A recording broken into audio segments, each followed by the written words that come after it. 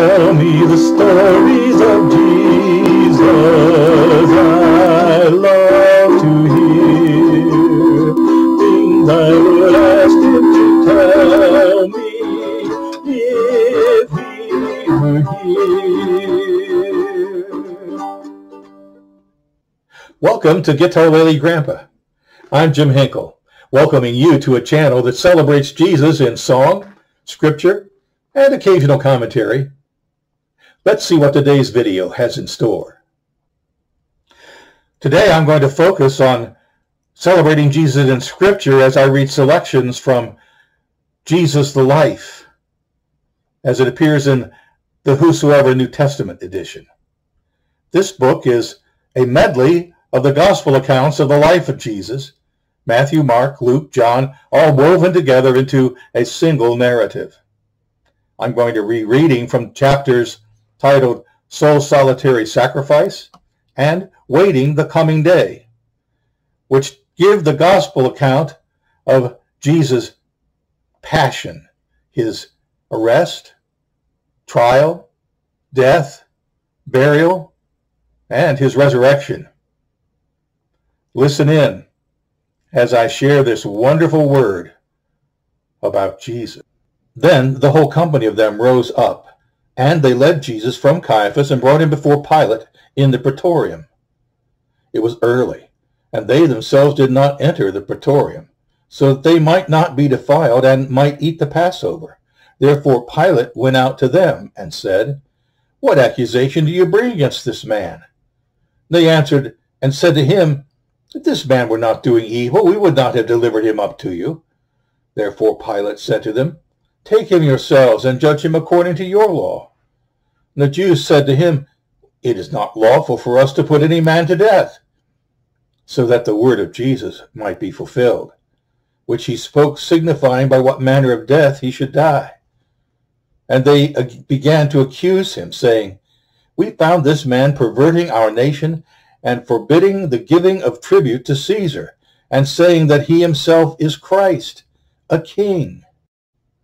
Then Pilate entered again into the praetorium and called Jesus and said to him, "Are you the king of the Jews?"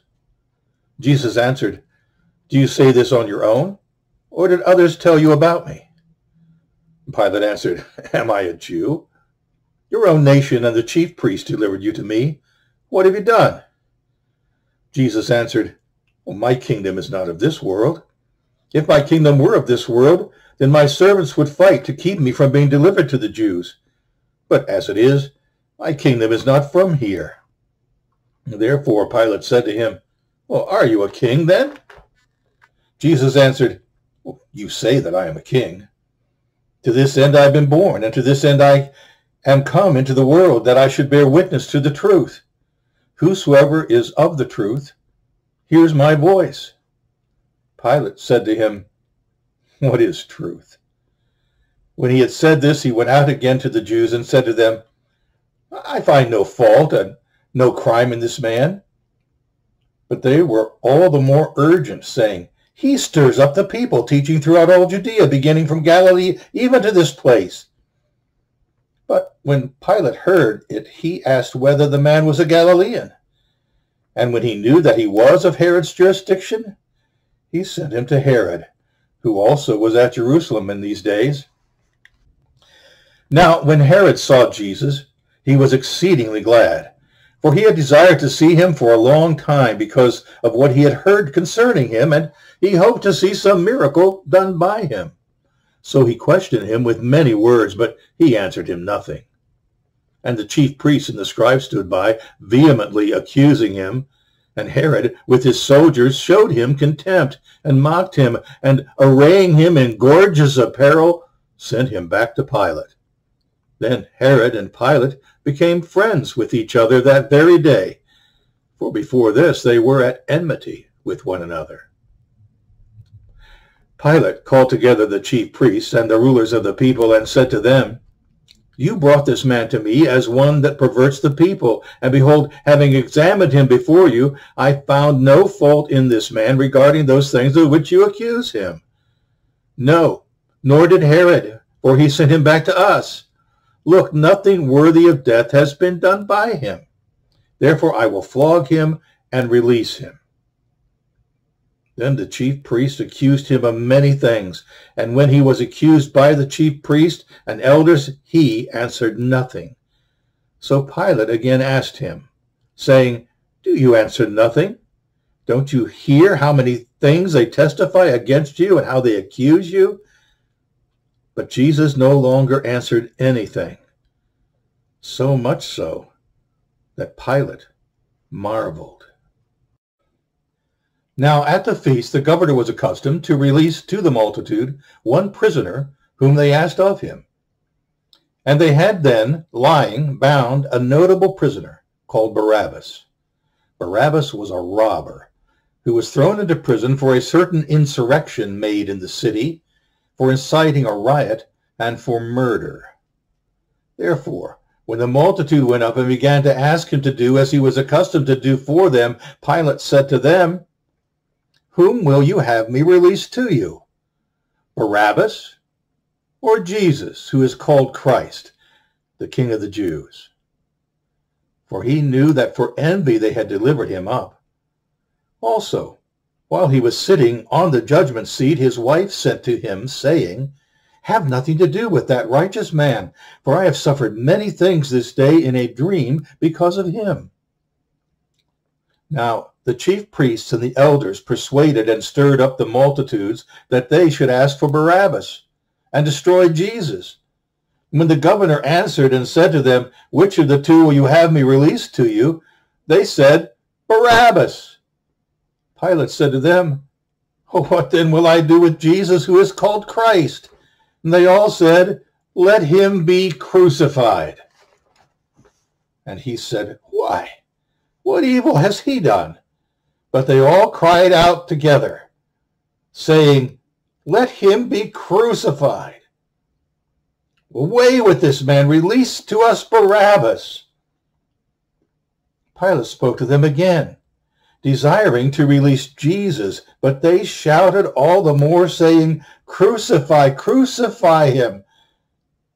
Then he said to them a third time, "Why, what evil has this man done? I have found no cause to sentence him to death. Therefore I will flog him and release him." So Pilate took Jesus and flogged him. Then the soldiers called together the whole company and gathered them around him. And they stripped him and put a purple robe on him. And they crafted a crown out of thorns and put it upon his head, and a reed in his right hand. And they knelt down before him and worshipped him, bowing their knees. Then they began to salute him and mock him, saying, "Hail, King of the Jews!" And they struck him with their hands, and they spat upon him, and took the reed and struck him on the head. Then Pilate went out again and said to them, "Behold, I bring him out to you, that you may know that I find no crime in him." Now Jesus came out, wearing the crown of thorns and the purple robe, and Pilate said to them, "Behold the man." When the chief priests and the officers saw him, they cried out, saying, "Crucify him, crucify him." Pilate said to them, "Take him yourselves and crucify him, for I find no crime in him." The Jews answered him, "We have a law, and by that law he ought to die, because he has made himself the Son of God." When Pilate heard this saying, he was even more afraid, and he entered into the praetorium again and said to Jesus, "From where are you come?" But Jesus gave him no answer. Therefore Pilate said to him, "Are you refusing to speak to me? Don't you know that I have the power to release you and the power to crucify you?" Jesus answered him, "You would have no power over me unless it were given to you from above. Therefore he that delivered me to you has the greater sin." Upon this, Pilate sought to release him. But the Jews cried out, saying, "If you release this man, you are not Caesar's friend. Everyone that makes himself out to be a king speaks against Caesar." Therefore, when Pilate heard these words, he brought Jesus out and sat down on the judgment seat at a place called the Pavement, but in Hebrew, Gabbatha. Now, it was the preparation of the Passover. It was about the 6th hour, and he said to the Jews, "Behold your king." And then they cried out, "Away with him, crucify him." Pilate said to them, "Shall I crucify your king?" The chief priests answered, "We have no king but Caesar." Then they cried out in earnest, "Crucify him." They were urgent, demanding with loud voices that he should be crucified, and their voices prevailed. When Pilate saw that he did not prevail, but rather that a tumult was arising, he took water and washed his hands before the multitude, saying, "I am innocent of the blood of this righteous man. You see to it." And all the people answered and said, "His blood be on us and on our children." So, wishing to satisfy the multitude, Pilate decreed that what they asked should be done. He released to them Barabbas, him that had been thrown into prison for insurrection and murder, for whom they asked. But Jesus he delivered up to their will to be crucified.